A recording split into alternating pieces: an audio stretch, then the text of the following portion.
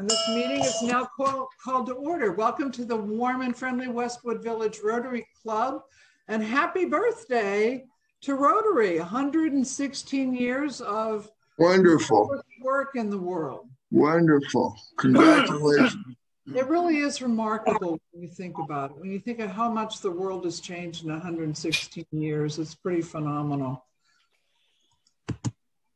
Okay. So here's our agenda for today.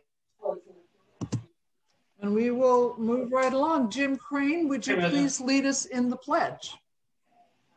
Okay, everybody put their hand over their heart and follow after me. I pledge allegiance to the flag of the United States of America and to the republic for which it stands, one nation, under God, indivisible, with liberty and justice for all. Thank you, Jim.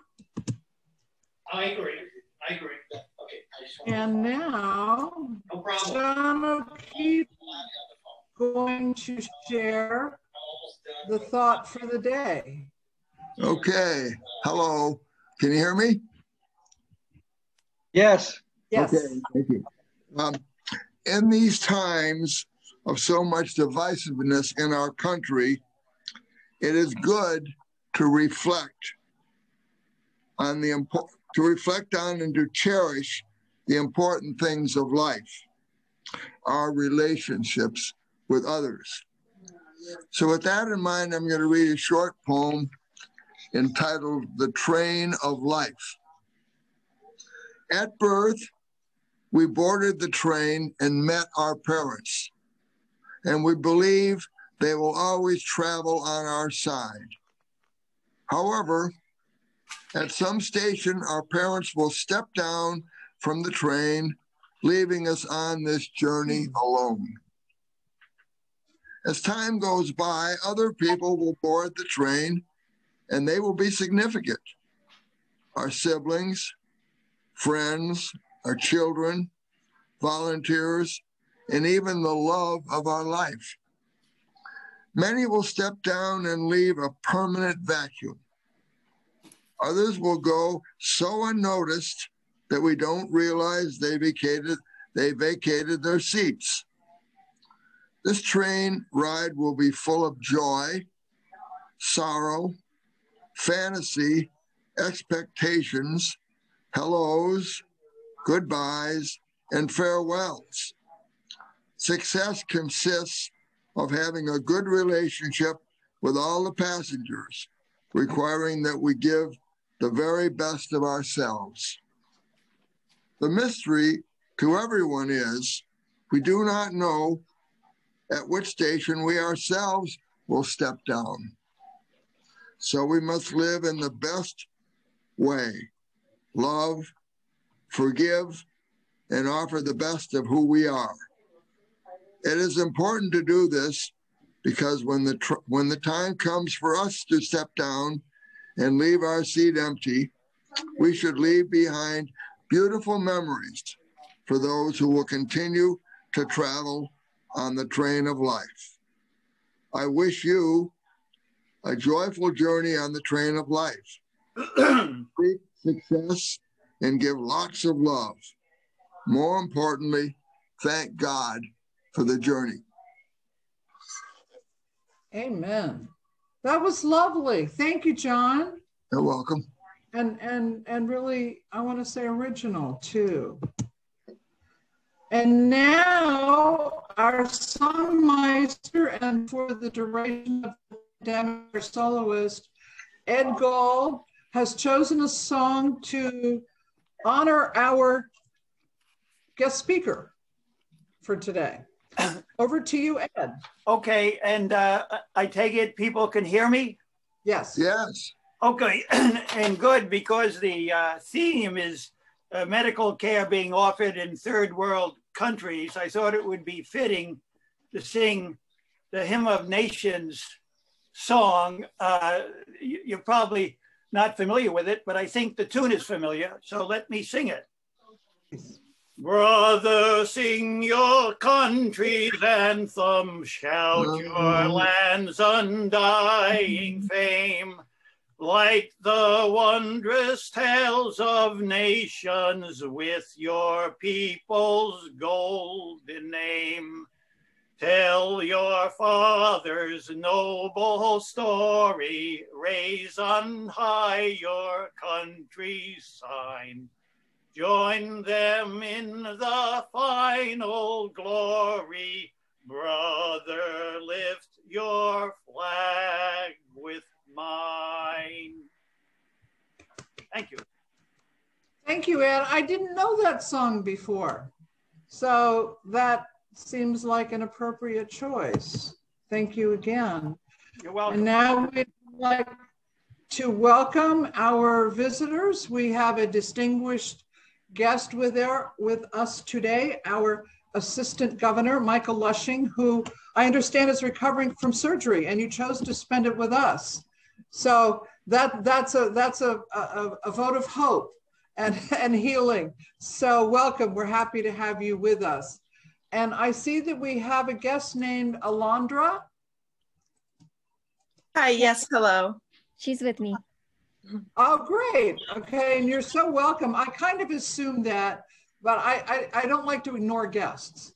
So I'm happy that you joined us, and I'm sure that you'll enjoy Whitney's talk as much as I know that we will. And Sure am I overlooking any guests? Yes. Yeah, well, I was supposed to have a guest, but I'm not sure she's there. Bianca Philippi, are you there, Bianca? I haven't seen the name. I guess the traffic. I guess the traffic out to Westwood must have been too difficult, so I won't introduce her. Okay. Well, if I see her come in, if she comes in, I'll see her, but I won't break into the talk. Okay. Well, then Nancy. Yes. Nancy, I have a special guest today. Oh, wonderful! My lovely and better half of me, Lisa Chapman, is here today. Oh, wonderful. Welcome, Lisa. We're very happy to have you with us. That's tremendous. And I know that you have a lot going on. So it's great that you're here. So lovely to see you all. And please, oh, great. And please feel free to join us anytime that you would like to. So that's terrific. And Phil, I'm glad you spoke up because I didn't see Lisa's name on the screen, and I would never ignore you, Lisa. I hope you know that. I do. Okay, so now we have several announcements, and Marcia can speak to this really better than I, but the Rotary Foundation has announced that the application process for the Rotary Peace Fellowships has now opened. And these are for fellowships for master's degrees and certificate studies for the 2022-2023 program. And this is a truly impressive program. Rotary Peace Centers have trained more than 1,400 fellows in the last 19 years who now serve in significant roles in over 115 countries around the world. So it truly is awe-inspiring. And if anybody has someone whom they would like to suggest, I think, Marcia, you're the best contact, right? They can contact me about it, yes.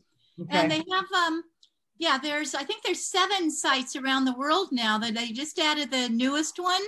And it is in Kampala, Uganda, actually. It's the newest peace center. Oh my goodness.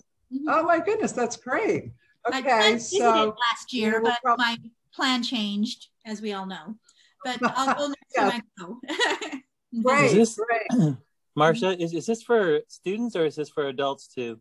This is adults. Okay. This is for it's for young adults usually. Yeah, master's degrees, and when they say certificate studies, I assume these are people who are probably college graduates. Most of them are college graduates and have even been out of college for a couple of years, you know. So I think that sounds like a phenomenal opportunity. We have a number of district activities going on.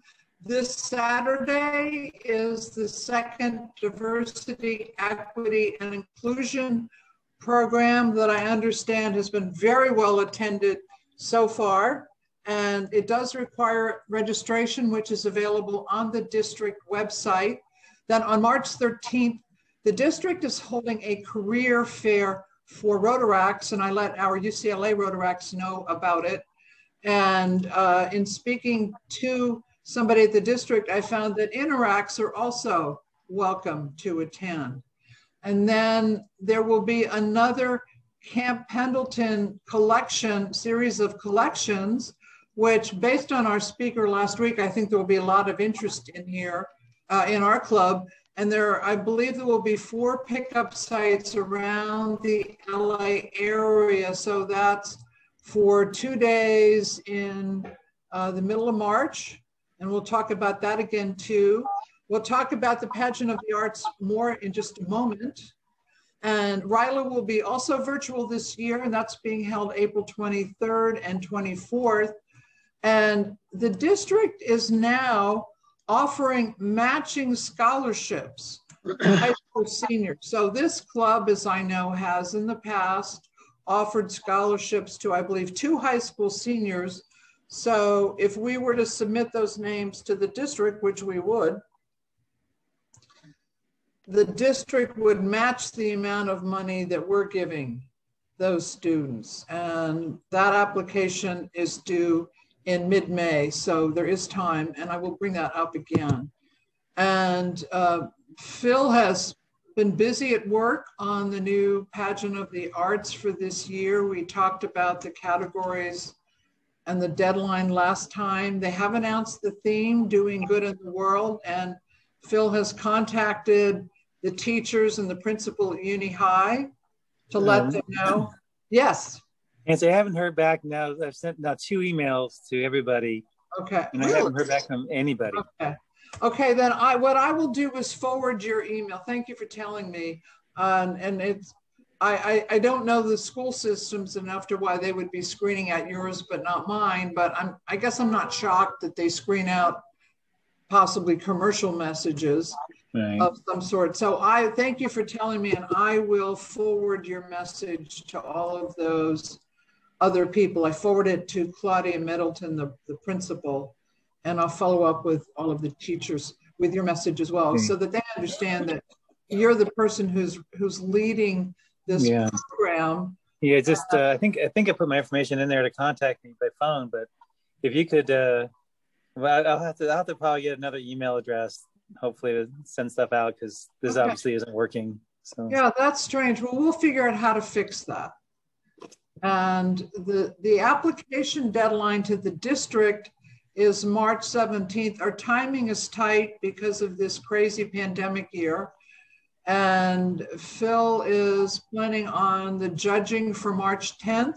So somehow between, the next less than 2 weeks, those who choose to participate have to put their project or their performance together. So we'll keep you posted. It's not the way we would ideally like to do it, but it is unfortunately how it works right now. I'm just checking to see if we had any new guests arriving late. So we will continue that subject. And as we talked about last week, our long-range strategic planning process has kicked off by inviting your views on various aspects of how our club operates and what it stands for. The survey went out on Wednesday. It's very easy and quick to fill out online, but if anybody would prefer to work with a PDF document instead, we'll make that available. We'd be happy to do that. We want as many people as possible to respond. And Ron informed me a while ago that we've had 10 responses already since yesterday, which is great. So we will be presenting the results at our next club assembly on March 25th. So again, if you haven't already filled out your survey, please do so, or please let me know if you would like to handle it in another way. Nancy, can I make one more comment? I will need judges. So if anyone's interested in judging the speech, the music, the art, we might do in person since there won't be any students there. But I will need judges. So that's going to be March 10th, probably in the afternoon around 3 o'clock. Okay. So if anyone can put that in your calendar, if you're interested in being a judge, let myself or Nancy know so I can start making a list. It was much easier last couple of years ago when we had in-person meetings, but so everyone is here, by the way. Sorry to interrupt. So if I'll be a judge. You can put me on the list. Yeah, you can put me on the list. I'll judge, and Marsha will judge. I'll be a judge. I'll judge whatever you want me to judge. Okay, can everybody just send me a quick email so that I can compile a list? Are these judges going to be virtual? Yes. That's all virtual, right? Yes. I was thinking the art one might be in person because there won't be any students there, and it would only be our members who would be in the room. So where would it be, Phil? The school's not open, Phil. I just realized that the school isn't open yet. The teachers aren't there either. Oh, okay. So I guess everything would be virtual. Yeah, so everything will be virtual. So that makes it easy to participate from wherever you happen to be at that point. Okay. I guess the hiccup right now is the students have access to Zoom because I don't know, some of the students don't have reliable internet, and I'm hoping the school. Yeah, they're doing their classes on Zoom, as I understand it. Right. Okay. But yeah, there may be technical issues, and we'll work on those. Okay. All right. Great. So if anyone can send me an email, not on this chat thing here, but if you can actually send me a physical email to my email address, that'd be great. Would do. Wonderful. Thank you, Phil. And the Santa Monica Rotary Club, which holds a monthly happy hour for their members, have invited us to join them on March 2nd. That's next Tuesday from 5 to 6. We thought it would be fun for more of us to get acquainted with members of each other's clubs. We also talked about, and when I say we, I'm talking about the president of Santa Monica, and I talked about also taking the opportunity to brainstorm about ways that we might partner up on some projects together. They're very interested in doing that, and we are too. So that will at least get the ball rolling. And I think it helps first to know, and some of you probably know a lot of those members. I think I know one. so we will, and I will send out reminders beforehand, but I think it will be fun to get to know or spend some time with other Rotarians. And by the way, please feel free to invite family, friends, other Rotarians, anybody you wish. I think it will be an enjoyable event, and I would like to see us do that even with them again and with other clubs too. Nancy, be sure to have them send the link. I have the link. I have it, and I'm going to be sending out it. Okay. Their president sent the invitation to me just before this meeting started, and I will be sending out an invitation to everyone probably this afternoon or certainly by tomorrow morning. So thank you, Tom. Yeah, it's easy to forget the important details, isn't it? So I want to thank Tom, who has graciously offered to be our scribe for today. Tom does it often. You always do a wonderful job, and I thank you on behalf of everybody. And as I've mentioned in the past, we do record these meetings, and our web maestro, Ron, edits them so they're a manageable length and the content is, all meaningful. And the recordings are regularly posted on our website, usually within about 24 hours of our meeting. and on YouTube and on Vimeo. Nancy, and now it is, I'm sorry? I was wondering, do the other members know I get $100 for doing this every time? Oh, no, they don't. We've been keeping that a secret. I'll take over. I'll take over that job. That's for the record. He bills 100. He never gets paid. That's in the secret. That money's in the secret slush fund, right? Hey, Nancy. Yes. Nancy, just real quick. There was a case, I think, in Arizona where someone spoke at a Rotary Club, and they posted his comments, and he ended up losing his job. So we need to make sure we tell our speakers. The president of the Seattle Mariners. Yeah, it was the president of the Seattle Mariners baseball team. Yeah, so we need to make sure we tell unbelievably obnoxious. Yeah, but it doesn't matter what he said. But we don't invite people like that. Yeah, we don't have to worry. I think we should make everyone aware that all their comments will be publicly accountable. So they just. Yes, I was astonished at. I mean, just to even think those things privately is bad enough. To say them publicly and think it was okay is appalling to me. So, you know, I want to say got what he deserved, but I don't want to make political comments.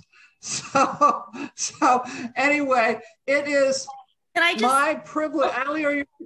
Yeah, I just wanted to say something really quick. Thank you all for your support to London last week. She and her troop are very appreciative. And I want to publicly thank Ed Gold for sending his check to her troop. And I'm happy to pay that forward to our Rotary Foundation, Terry. So thank you, Ed, and thank you all. Oh, wonderful. Wonderful. That's obviously a popular tradition in this club. So it's my pleasure in the last week of each month, and it's astonishing to me that we're now leaving the second month of a year that I can't believe is here already, to celebrate a member who is an exceptional human being, and we are blessed with a lot of very special people in this club. And most of the people who have been recognized so far are people who do great service to the club, and as a result, great service is provided to the community. This is a person who has provided great service to the world through Rotary. And so it is my pleasure to honor Carol Rosenstein for her astonishing work with Music Men's Minds. And here you will see a graphic from what I understand was a marvelous and special Valentine's Day concert that was held last weekend. I unfortunately wasn't able to be there, so I'm thankful for the link. I'm posting the link so that anyone who's interested knows that there is a link to a recording that I will be happy to forward to you. Carol, what you've accomplished with Music Men's Minds is staggering. And so you will be receiving this certificate in the mail, along with the Rotarian of the Month pin. And we're proud of you. We're very, very proud of you.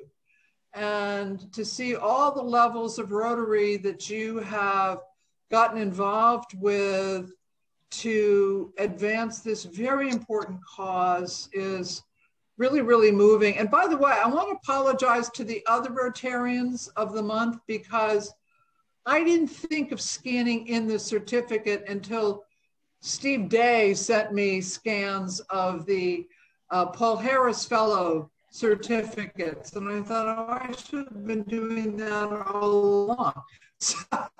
So Carol, congratulations. And we, really are so proud of you and all the work that you do. You're on mute, actually. Thank you so much, President Nancy, and to my club. I'm deeply, deeply moved I'm very tired, so I'm sorry that I can't be at all of the club events, but the world is listening to MMM right now, and it is just amazing. Thank you for being in my corner. I couldn't do this without you all, and I will promise I will continue to make you very proud. I have no doubt of that whatsoever. And really, we're very, very happy for you. And again, happy to have you in our club. You're an inspiration. Thank you. Every day, I want to say. So congratulations again. And you reflect so well on us and on Rotary. And I think that's tremendously important. So, and by the way, to everybody else, I don't know how many of you know this. Carol had COVID recently, and I believe I announced it at a meeting, but I don't know if all of you were here. She still came to the beginning of the meetings to, I would say, lend your support. And then I would notice about halfway through the meeting, and I could tell that you were exhausted. I mean, you look beautiful. Please don't misunderstand what I'm saying, but that's amazing. That's astonishing. That kind of effort, it's reflective in everything else you do. So kudos to you. Many, many, many kudos to you, Carol. Thank you so much. Thank you. Oh, you are most welcome. And now I would like to introduce our speaker. Tom, did you want to say anything first? Sure, I thought I was going to introduce her, actually. Please, well, please. Okay. Whitney Hawthorne came to my attention, and she's a volunteer coordinator for the UCLA Global Medical Training. Global Medical Training is an international humanitarian organization that provides free healthcare services in developing communities of Central America. Through GMT, students and volunteers, mostly UCLA, travel with professional guides and doctors, setting up field clinics in rural villages to provide medical care for the local indigenous people. The UCLA GMT chapter is a student-led organization that aims to coordinate and prepare students for one of GMT's international service trips. Now, I could go on and talk about the healthcare groups and what Whitney does, but that's what she's here for. So with that, Whitney, turn it over to you to give us an idea, information, and some opinions about GMT and your role in that. Whitney, you're up. Yeah, hi everybody. Thank you so much for having me. Today I actually have a speaker with me, Alondra. She's going to be helping me present this slides to you. So let me go ahead and share my screen so that you guys can see. Let me make you a co-host to make sure that you don't have any Oh, it seems to be working okay. Is it working? You're up. Can everybody see everything? Yes. Awesome. Awesome. Okay, cool. So yeah, like Tom said, I am part of Global Medical Training at UCLA, and so is Alondra. She's going to be presenting with me. So I'm just going to tell you guys a little bit about myself, and then Alondra will tell you guys a little bit about herself, just so you have kind of an idea of us as students before we talk about the club. So hi everybody, I'm Whitney, and I'm here to tell you about Global Medical Training at UCLA, and I am the volunteer director on campus for the club. Hi everyone, I'm Alondra Olmos. I'm also here to talk to you about GMT. I decided I would help out Whitney a little bit, and I am the co-finance director for the club. Okay, so I thought I'd kind of give you guys a little bit of background about myself, how I got to GMT, how I got to UCLA, stuff like that. So I'm actually originally from a small rural town in Central Virginia called Beaver Dam.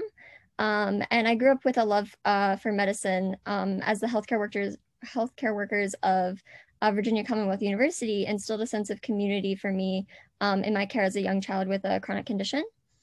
And their empathy really inspired me to seek out opportunities with the healthcare industry. And alongside my general curiosity, I started looking out for neuroscience programs all across the country and eventually landed at UCLA. And coming from such a small rural town, there wasn't quite as much access to healthcare, especially specialty healthcare in the area that I am from. And so this kind of made me consider other countries and their access to healthcare in general. And I really wanted to be part of closing that gap. And luckily, when I got to UCLA, I found global medical training and decided it would be the perfect opportunity for me to not only advance my foreign language skills and develop relationships with patients, but also just to learn more about healthcare in other countries and engage with the communities and get to know them.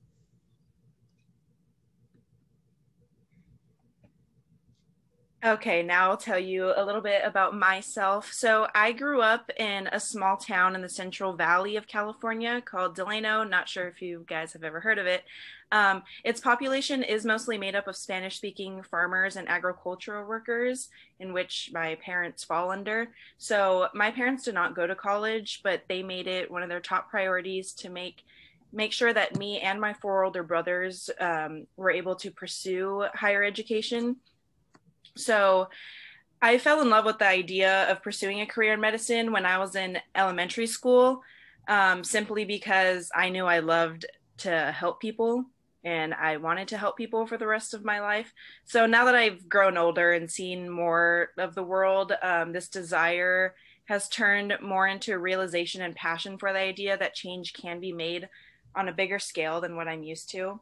So within my first week at UCLA, I realized that, my perspective of the world was a lot smaller than it could be, considering I grew up in the Central Valley, which is very excluded from, the rest of California and the world, and not really having the ability to travel much.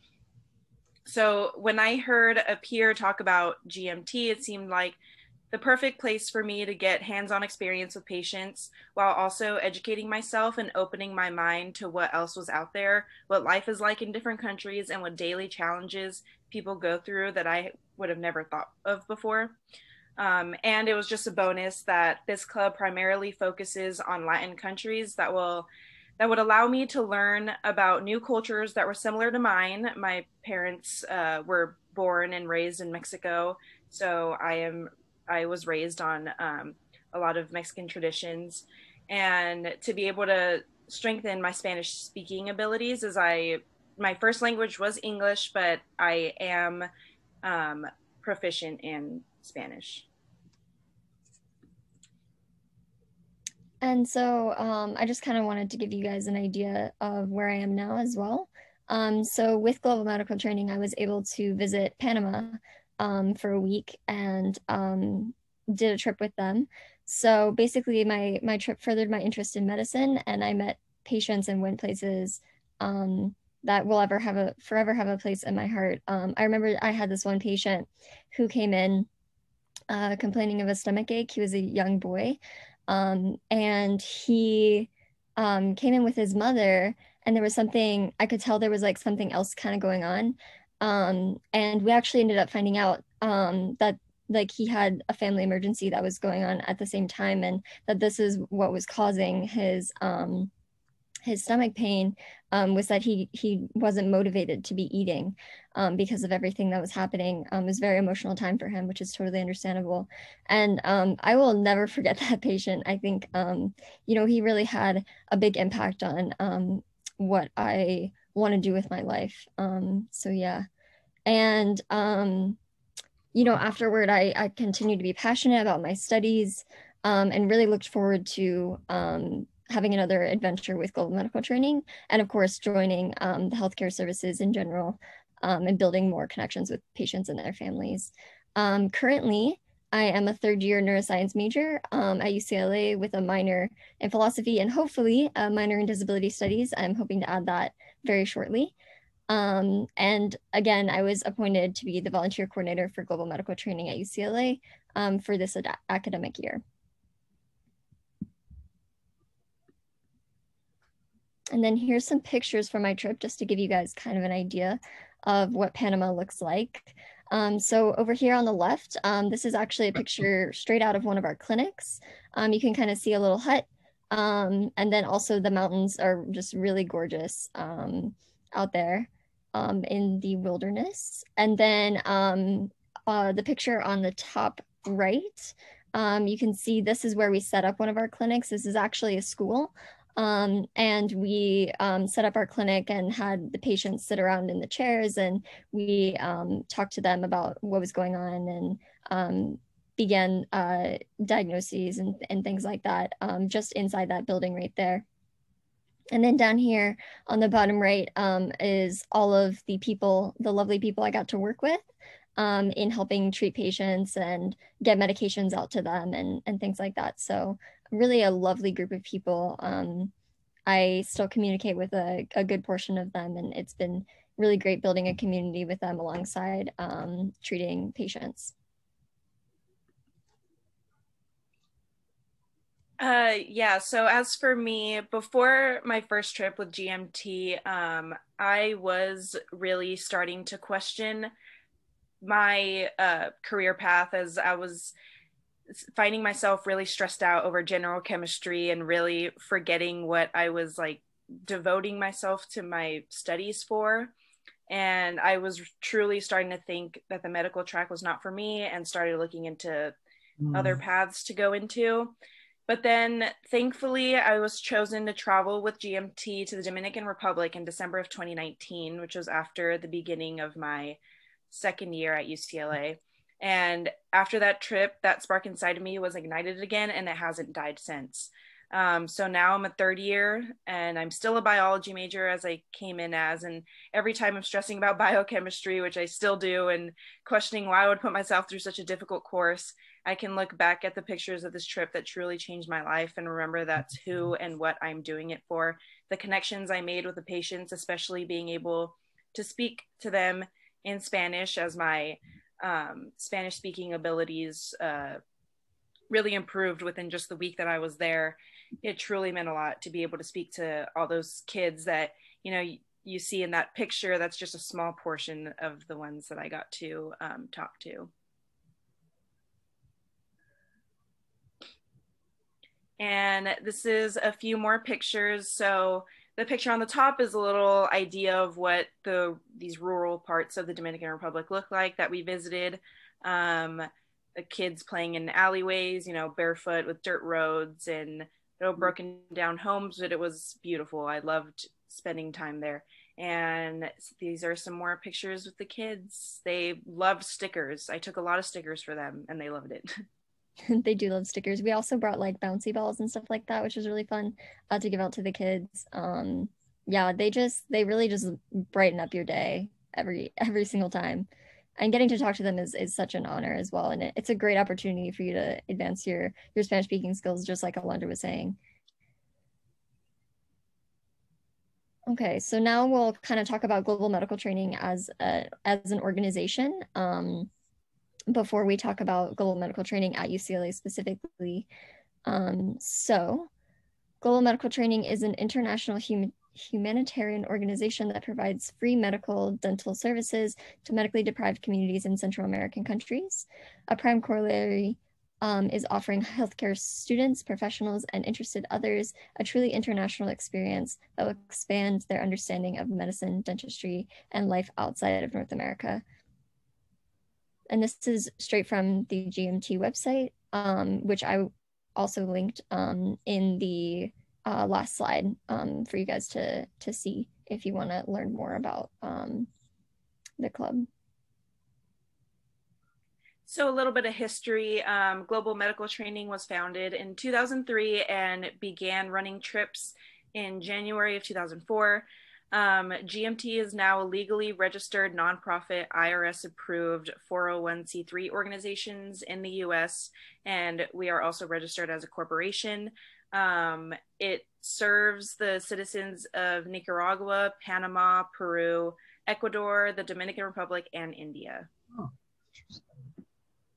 Yeah, we haven't had a chance to actually take a trip to India ourselves, like the GMT at UCLA, but that is one of the new trips that we're hoping to eventually take part in. Okay, so now let's talk a little bit about GMT's objectives.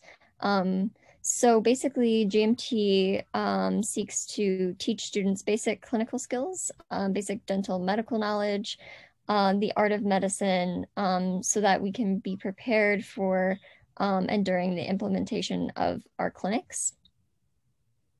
We also want to provide students with a firsthand experience of cultural, social, historical, and political life in these different regions that we visit. We discuss and integrate this into the medical process with our patients, and many issues are discussed, such as the relationship of poverty, education, and public health to illness and well-being. So it's really a whole public health process. We really do our best to be culturally competent every single time we take a trip. And of course, to provide as a team free medical and dental healthcare services and free medicines to those in need in Latin America, more specifically.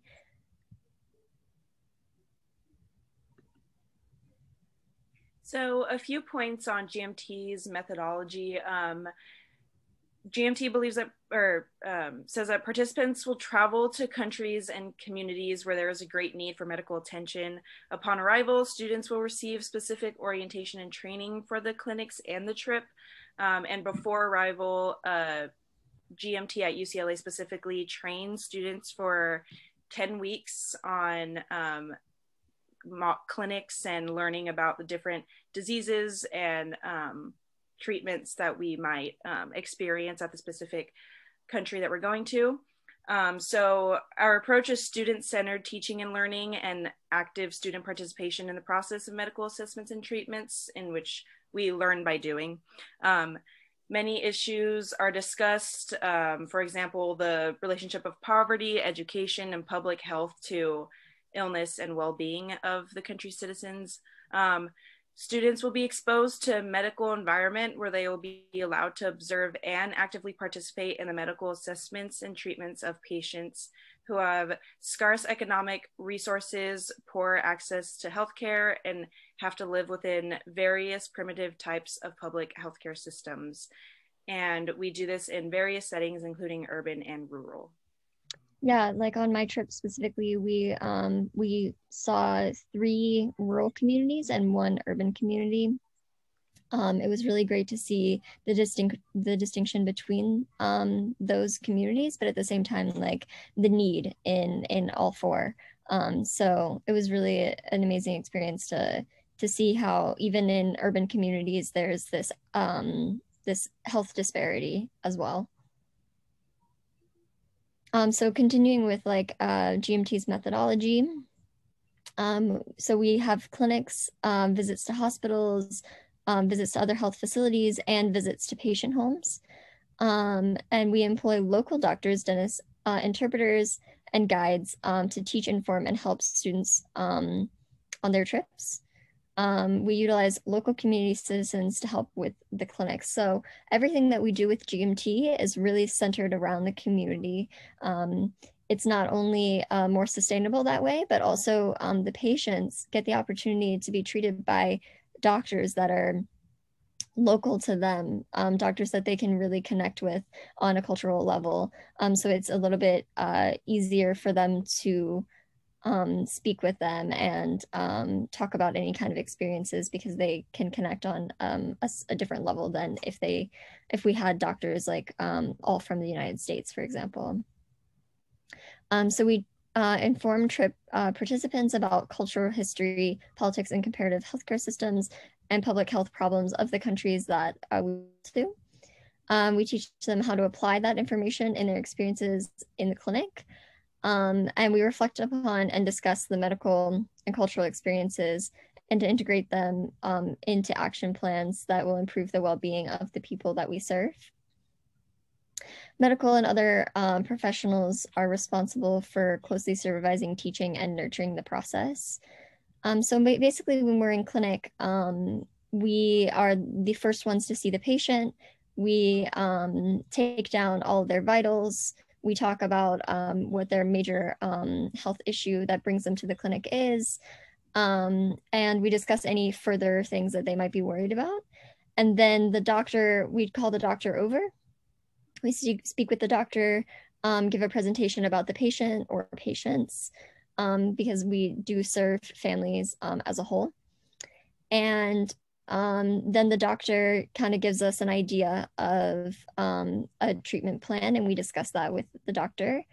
And then we go through with any kind of medications that might be necessary for those patients. So it really is a team effort in every sense of the word. And obviously we have our interpreters that we work with as well. So it's really engaging with the community in every way that we possibly can, and in the most culturally competent way that we can as well. Right, and that's a huge point that we like to make, is we are still students. We're definitely not medical professionals yet. So we make sure that the patients know that there are medical professionals there with us. So they can trust us, and we're just there to learn. And it really is helpful in getting them to be more comfortable. Sorry. So so in summary of what GMT is all about, the basic idea is that we partner with health professionals living in these communities to offer free medical clinics for individuals lacking consistent access to care. Students are given the unique chance to directly participate in diagnosis and treatment plans under physician supervision. Student volunteers develop valuable clinical skills and learn about health systems in developing countries, equipping them to become effectors of change in the field of global health. Okay, so now we're going to talk a little bit about global medical training at UCLA specifically, the kinds of things that our club does in addition to everything that we just talked about, and also just in general, the kinds of things that we do at UCLA to help the club progress. So here's just a little graphic. So you can see UCLA is over here, and then here are some of the countries that we serve. So like the Dominican Republic, Panama, Peru, Ecuador, Nicaragua.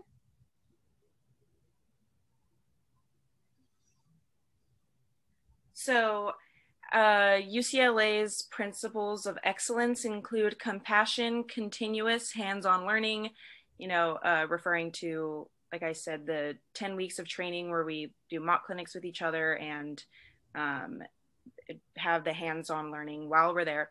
Sustainability, ethics and cultural competence. So we have public health presentations to teach us about what to expect in regards to what culture we're walking into and how to be respectful when we're there. Community support and teamwork. And we look for all of these principles of excellence in our applications as well. And obviously we help build them through our mock clinics and on the trips as well. But these are the kinds of things that we really search for the people that we allow to go on trips as well, is really the compassion and the care for hands-on learning and cultural competence and being able to work in a team and things like that. And so how do we make an impact? Well, we do this through medical care by assisting doctors in the clinics, taking vitals, medical and social history, like I was saying before. We're the first people to interact with the patients. And then also through community improvement. So we carry out public health projects such as installing water filters, which provide 10 years of clean water to each of the communities that we serve. So every single community that we have a clinic with, we bring 2 water filters with us and install them in the community so that they can have access to clean water. And this is a really important preventative measure for certain illnesses, such as parasites and things like that, infections of that sort. And then also we we make an impact with health education. So we give health education presentations about nutrition, hygiene, water safety, and more. And you'll get to see a little bit more about our health education posters in just a little bit. But the basic idea is that we come to each community and we present the kinds of preventative measures that are helpful for them, and give them kind of an idea of ways that they can be active in having a more healthy lifestyle, despite the disparities that they experience.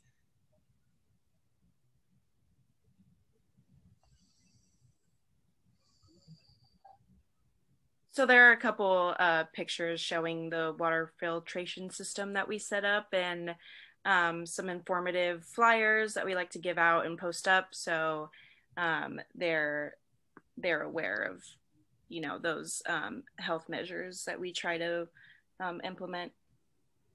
Yeah, so you can see, like in this picture over here, the difference between the water that we put into the bucket versus the clean water that comes out. Yeah, so it's really a substantial change that we're able to make, having these communities have access to clean water. And we really wish that we could have the capability of even bringing even more of these filters with us, because they really can make a difference in the well-being of the communities that we serve. And yeah, and then like Alondra was saying, like this is one of the posters that we've created that kind of just gives some recommendations about like the importance of sun protection. And we also have other posters on other important things like eating healthy and things like that. And then so here is just an overview of the preparation that we do with students that are going to go on the trips. So we were talking about before that we do mock clinics. So basically we have weekly meetings with workshops on certain common health conditions, excuse me, that the patients that we see experience. So our first workshop is just an information session to let the students know about the trip and everything that goes into it. And they attend this before they apply to go on to the trip. And then workshop 2, we go over SOAP, which is just a way of basically getting the medical history for the patients. And then we also go over ears, eyes, nose, and throat. And so we'll go over certain infections or conditions of those parts of the body. And then workshop 3, we talk about the heart and lungs. Workshop 4, we talk about skin and parasites. Workshop 5 is a break for students, and we have a student panel from the medical school. So students from the medical school will come in, and the students will get to ask questions about the process of applying to medical school or what it's like to be in medical school and things like that. And then workshop 6, we talk about the abdomen. Workshop 7 is all around like OB, gynecology, any kind of urinary things like that. And then workshop 8 is specifically on women's health. And then workshop 9 and 10 are just mock clinics. So our mock clinics are basically, we as directors will like pretend to be a patient, and the students that we have going on the trip will try to get our medical history, all our vitals, things like that, to help practice for the actual clinics that we do in the communities that we serve. So workshop 9 and 10 are basically just focused on doing those a couple of different times, really honing in on all of the skills that they learned from the previous workshops.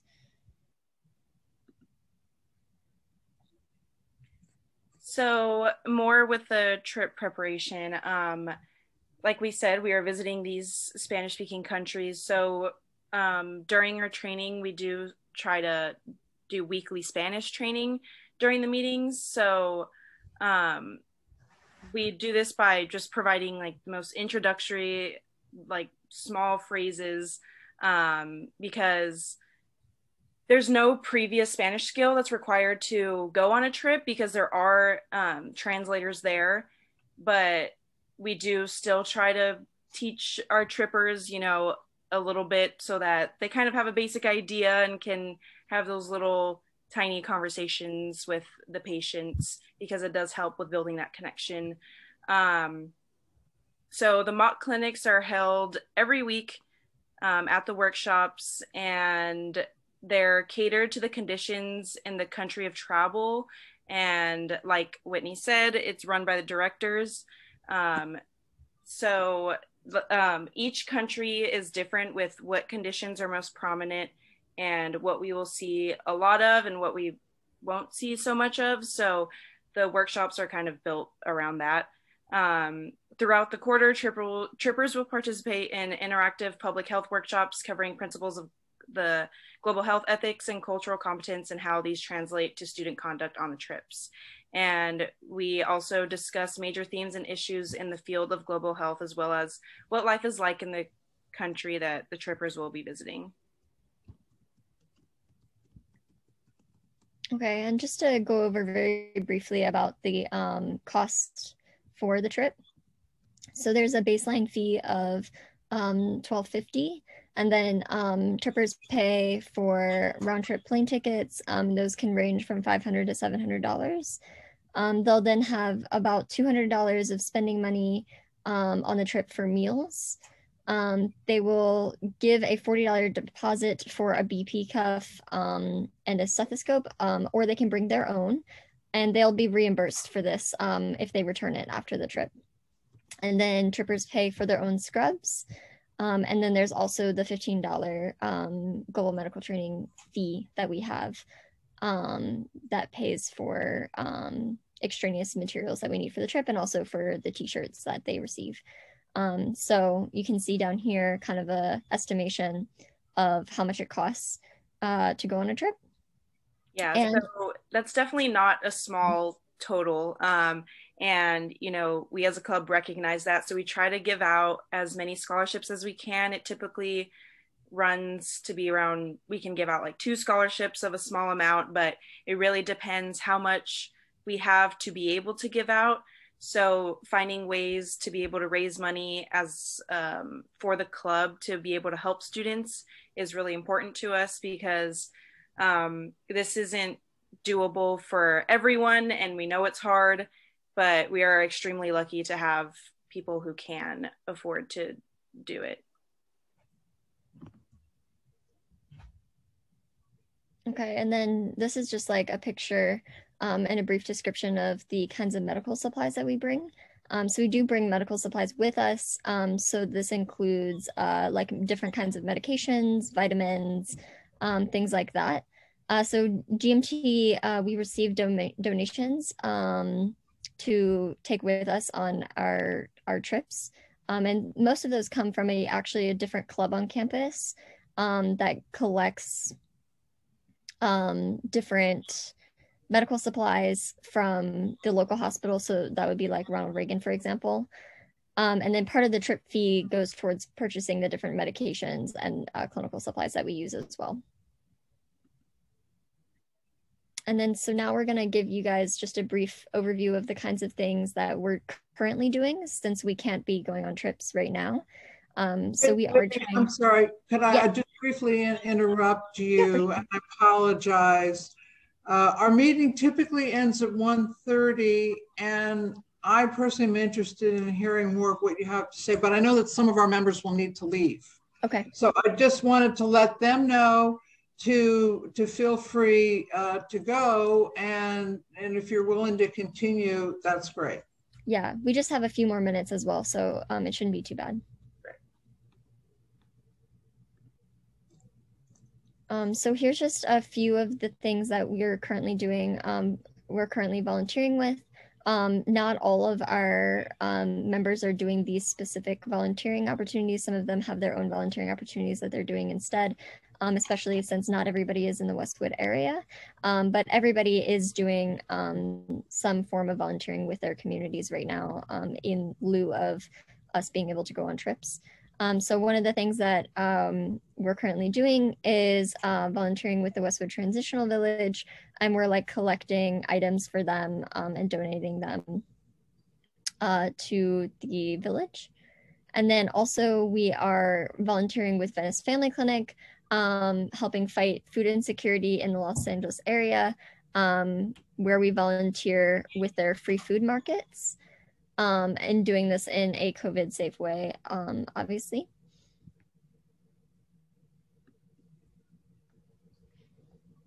We also have some of our members participating in reading to kids. They do this virtually for elementary schools throughout Los Angeles. And there's also an organization called Frontlines Tutoring, in which it is also ran online. It is for, it's where our members can tutor students K through 12 who are children of healthcare providers who are currently busy, you know, fighting on the front lines of COVID-19 and can't completely be there for their kids' virtual learning. And then we also have members donating blood here at UCLA Health. And so that is everything. And thank you so much for listening to our talk. You can always contact us. Feel free to take a screenshot or take a picture or anything like that. And if you guys want me to share these slides with you, I can do that as well. But yeah, so thank you guys so much for listening, and feel free to contact us if you need. Thank you guys so much. Thank you for being here. This was fascinating and really inspiring. And I personally can't help but think, on the one hand, you're providing such important service to the people who are being treated, and also along the lines of what you said earlier, Whitney, the tremendous impact on your future career by virtue of having had these experiences. So it was moving and fascinating. And as a thank you for being with us today, we're going to make a donation to the Westwood branch of the Los Angeles Public Library in your names. That's fantastic. Thank you so much. Hey. So it's an honor. Does anybody have any questions? I have one, Nancy. Whitney, when you get into these, I presume you go to small villages in these Central American countries. Is that correct? Yes. It's not the cities and stuff, but do you really encounter basic hygiene problems such as brushing their teeth and things like that? Yeah, we do encounter some basic hygiene problems because unfortunately, some of our communities don't have access to clean water. And also in general, we try to give them kind of an idea of how to best cook their food safely to get rid of any kind of parasites that might be in the water that they do have access to. So we definitely do see just basic hygiene problems that then lead to other things like infections and like strep throat, for example, or things like that. So yeah, that's definitely a big issue. It's easy to forget how blessed we are. Absolutely. Oh yeah, it really was eye-opening. About. Any other questions or comments?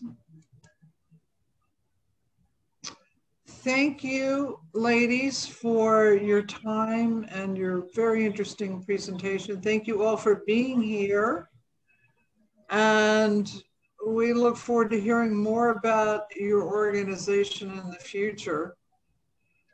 It's amazing. It's truly amazing. And for our members, we will meet again next Thursday, the 4th, same time, same place. I have to be away that day, so we will have a delightful substitute host whom you will be hearing about in the coming week. So I wish you all a safe and healthy and happy week. Take care.